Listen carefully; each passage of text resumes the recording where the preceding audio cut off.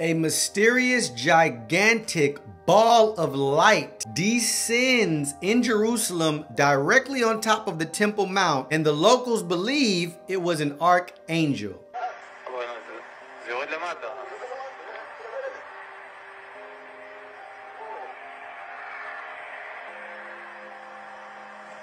אתה מצלם? אתה רואה? אני רואה מה זה. תגיד, שתים יותר מדי? לא, לא, כולנו רואים את זה. יואו! מה זה? אמא. Wow, you seen it for yourself. A huge, brilliant ball or orb of light descend directly on top of the Temple Mount, and then it kind of like did some explosion or released this blast of light and then shoot up into the air. Whoa! Now, you can or cannot believe this was an angel, but one thing is for certain, this was something supernatural. And what I mean by supernatural is it was superior, or it could break the laws of our physics, of our gravity and everything else. The way that this thing moved defies our physics. We don't have any type of aircraft known in our military or government today. So one thing is for certain, it was definitely a UFO. And I don't mean like an alien UFO. I just mean the actual definition of that, an unidentified flying object. And not only was it flying, but it was exuding a brilliant light. Now, why are some people saying it was an angel or an archangel? Angels are known to appear in different forms. And one of the forms that angels appear in are orbs or balls of light. I've personally seen them appear this way, and many others that I know have seen them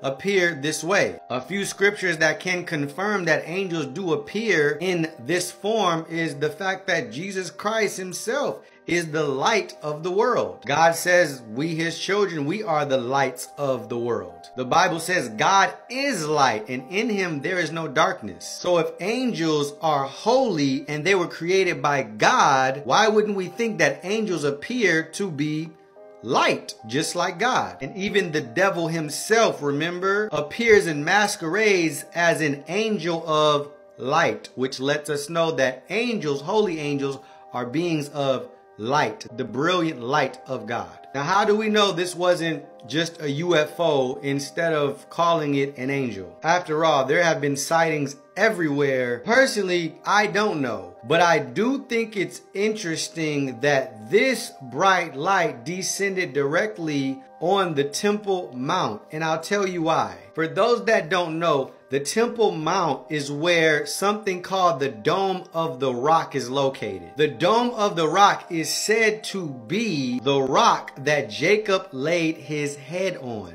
When Jacob laid his head on this rock, he got a vision of heaven, and he said that this place is the house of God, and it is terrifying. He was struck with such fear, reverence, and awe of what he's seen in heaven. He said he was terrified. This is also where Jacob seen what? Jacob's ladder that was reaching to the house of God. And on this ladder, it's recorded in the Bible that Jacob seen angels ascending and descending. So it is very interesting to me that right above the Temple Mount, which is where the Dome of the Rock that Jacob laid his head on, in this video we see an angel descending and then ascending.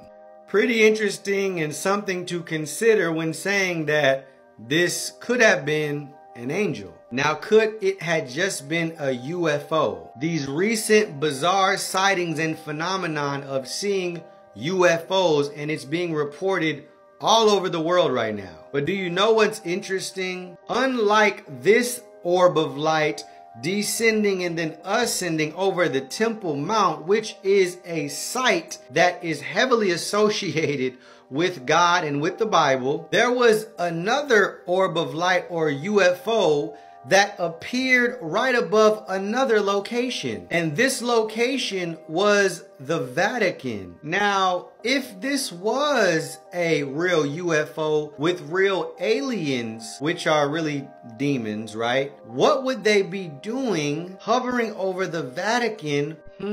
Well, I want to let you guys know, and I want to get into that. But you're gonna have to head over to my Patreon page where you can view the full and uncensored version of this video. There's certain stuff I'm just not going to share with you guys online on these public social media platforms. There's no way. What I'm about to share is the type of stuff that gets people banned, blocked, shadow banned, restricted, and all the other things. So head over, you guys. I will leave the link in the description of this video. I'll also leave the link right here. Head over, subscribe, and I will see you guys there. As always, I pray this message blessed you, and shalom.